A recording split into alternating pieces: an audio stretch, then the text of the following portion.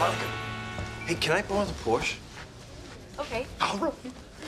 But, what is it not?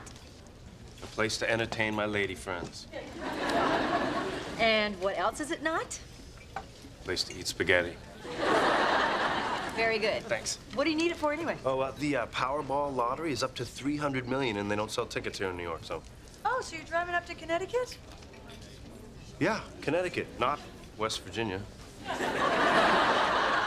Hey, maybe I'll drive you up there. I'd like to buy some tickets myself. Ooh. Yeah, with Chandler not getting paid, we could really use $300 million.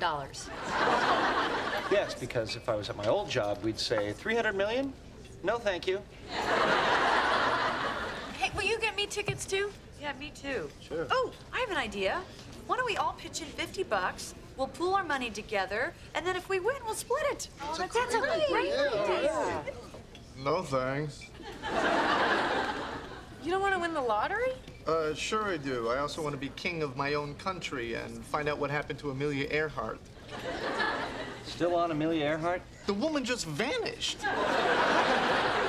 Seriously, Ross, you don't want in on this? No. Do you know what your odds are of winning the lottery? I mean, you have a better chance of being struck by lightning 42 times. Yes, but there's 6 of us, so we'd only have to get struck by lightning 7 times.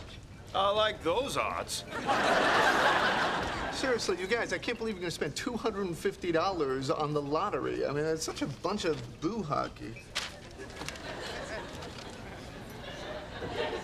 I'll ask. Boo hockey. Oh, we think Emma's about to start talking, so we're trying to be careful about what words we use in front of her. Yeah, so get ready to hear a lot of boo hockey, gosh darn it, and brother pucker. How do you know she's going to start talking? Well, when I talk to her, I almost feel like she understands what I'm saying. Kind of like Joey. What's that now?